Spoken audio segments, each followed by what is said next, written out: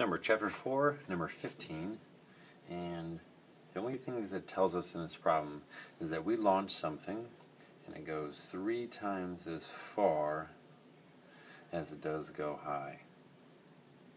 So the picture might be something like that. So our x value, or x max, is going to be 3 times our height. Okay? And in class we've talked about there's this range equation, and the range equation is v naught squared sine 2 theta over g. And I can't stress enough that we can only use this equation when we have a symmetrical case, but we do. Okay? Now let's look at max height. And if you think about max height is going to occur when your vertical velocity is equal to 0. So if we set our velocity equal to 0, and again I'm looking at a vertical sense, and then over here I get v naught sine theta, which represents our vertical velocity, minus gt, we can see that t at maximum height is equal to v naught sine theta over g. Well, we can figure out the max height then. So the max height is just our basic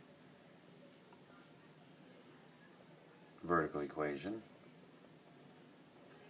and we can plug in that time. So this y represents the height. We got launched at 0, so v naught sine theta, and t, well, t max is v naught sine theta over g minus 1/2 gt, that's v naught sine theta over g squared. If you look at this term, this is a v naught squared sine theta squared over g minus v naught squared sine theta squared, and this is a g, and g squared, which will become g. All of that really together makes h equal to v naught squared sine squared theta over 2g, because this is really 1g and this is minus 1/2 of that, and so you get this.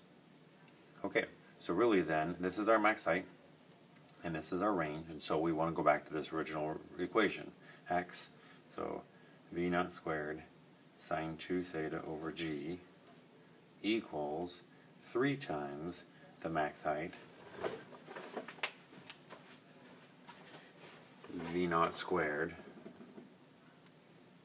sine squared over 2g.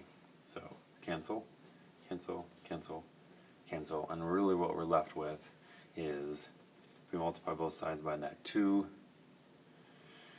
we get 2 sine 2 theta equals 3 sine squared theta. And we can do some manipulations. What we can figure out is that sine 2 theta is equal to 2 sine theta cosine theta, and so if we do then we really get 4 sine theta cosine theta equals 3 sine squared theta, which allows us to cancel one of those.